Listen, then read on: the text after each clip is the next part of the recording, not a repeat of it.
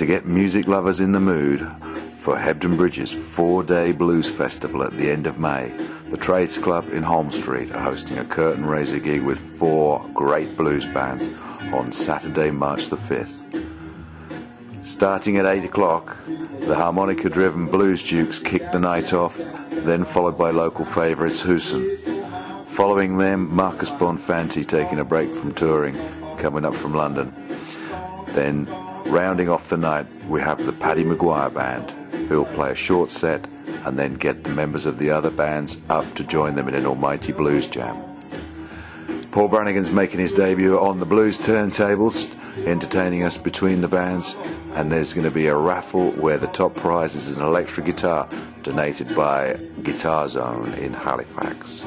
Tickets are now on sale at Muse Music, the Trades Club, both in Hebden Bridge, and of course Guitar Zone in Halifax. Check us out on the web at hebdenblues.co.uk or look for us on Facebook.